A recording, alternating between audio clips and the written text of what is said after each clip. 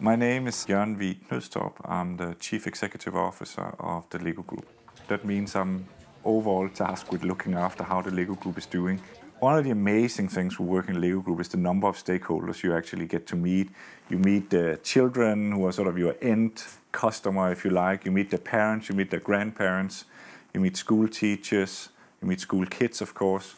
You meet some of the best retailers in the world who are extremely demanding, are very tough customers. You meet people from all cultures and walks of life because Lego is a product that's sold in every single country in the world and the idea is so universally appealing.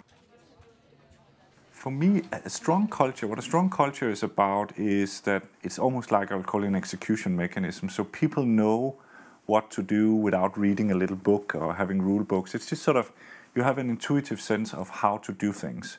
But that doesn't mean that there's only one solution to the same problem. That would be so untrue to what the basic idea of Lego is, which is there's many solutions to the same problem. And you have to imagine your own solution. In a business like Lego, where it's literally just one product, everybody works on the same mission. It's not like there are separate divisions of the company yet. When there are 10,000 employees, it's of course people work in different departments. So it's so crucial that we can work together to deliver that one experience. And I think one of the things we've learned is that collaboration is not something that's, nice. It's actually quite difficult. It's a very tough process because you have to give something, I have to accept something, and we have to find the compromise. But we don't need to strike the compromise that's good for you and I. We need to strike the compromise that's right for the customer. It's a very challenging process.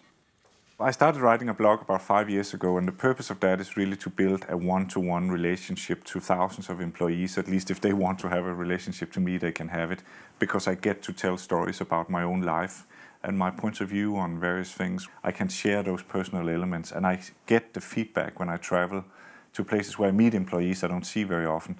I get a lot of feedback because I can see they've read the blog and they have a relationship to me, even though we've never met physically. So it's a fantastic tool. I think you should join us if you want to be at a place where we really want to develop the mastery you have at what you're already very good at, and we want to build further strength in what you do really well, because that's how you're very valuable as a team player with us. Because the variety of possible jobs within the Lego Group is very large, that people end up in roles they never imagined they would go into, because those possibilities exist as well.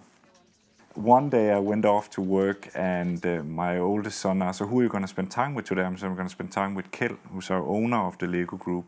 And his immediate reaction was, so what are you going to build? So I think that was a great illustration that in their heads, it's still very much about playing and building. They remind us of that wonderful quote that we don't stop playing because we grow old. We grow old because we stop playing.